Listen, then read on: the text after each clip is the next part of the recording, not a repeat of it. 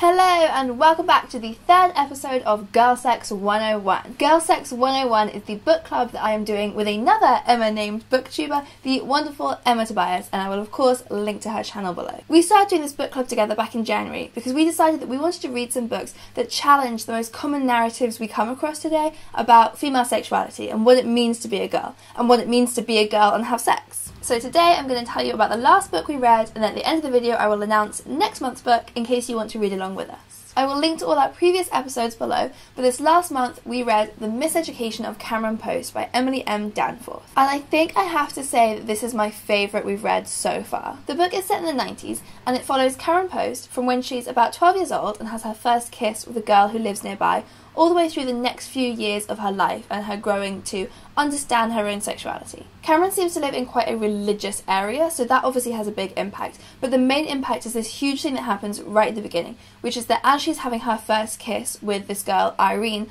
her parents die in a car crash, so for her those two things will always be inextricably bound together. It's a slow-moving book, and we read it over the course of 2 months because it's also a long book, as you can see, but I'm actually so glad that we read it slowly so I could savour every word. It's one of the most beautifully written books that I've read, and I'm kind of a speed reader. I have a bad tendency of just going and skimming through the words, but this one I wanted to savour every single word because they were all meant to be there on the page. So because of that, the plot doesn't really feel like the most important thing, and I have heard some people complain that it moves quite slowly, but I actually didn't mind that at all. I liked that it moved slowly because it felt so in-depth. The first pretty much half of the novel follows Cameron growing up in this town. She's living with her very religious aunt after her parents have died, and we go through meeting these different girls that come into Cameron's life at different points, and the different love that she has for each of them and the different desire that she has for each of them, and I just was really enjoying it, so I didn't want it to go any faster. But roughly halfway through, something happens and Cameron ends up being sent to a Christian conversion centre,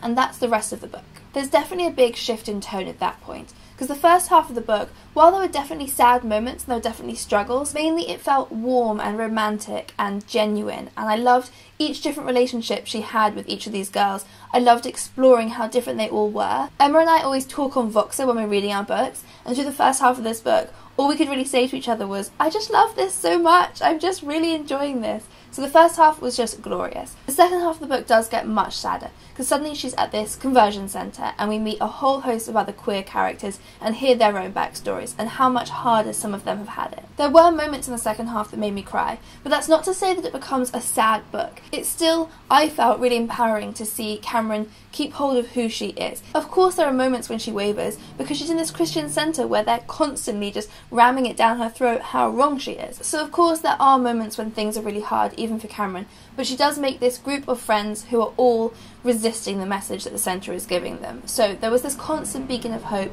the whole way through, even the much darker second half. So that's really all I can tell you without ruining any of the actual things that happen. I know it seems like I've said quite a lot, but that's actually just the sort of framework, and then these little episodes and scenes fit into it. So I won't tell you about them, you'll have to read the book to find out. But in general, I fell in love with this book, and I fell in love with every one of the characters, even the ones who are sort of the villains. What I thought was so good is that Emily M. Danforth makes every single character three-dimensional. Even her very religious aunt who sends her away, even the teachers at the conversion centre, they're all real people, they're all complicated. You can fall in love with those characters even while you hate the things that they stand for, and I just thought that was so powerful. So I would give a 5 stars to The Miseducation of Cameron Post. I'm excited but nervous for the movie version. Usually I just hate all movie adaptations because they're not as good as the book, so here's hoping they don't ruin it, but fingers crossed it could be a really beautiful movie. And I can already guess that this is a book I will be rereading over and over again. Okay, so what are we reading in the month of May?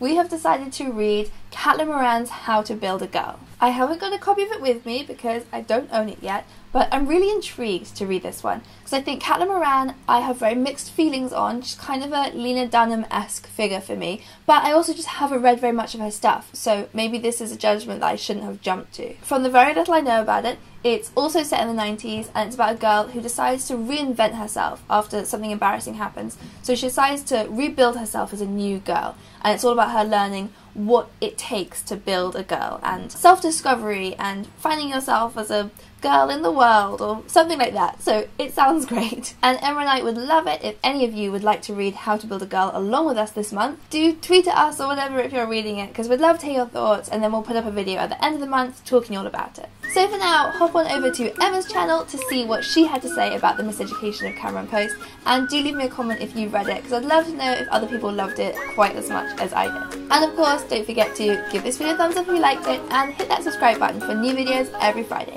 See you next time!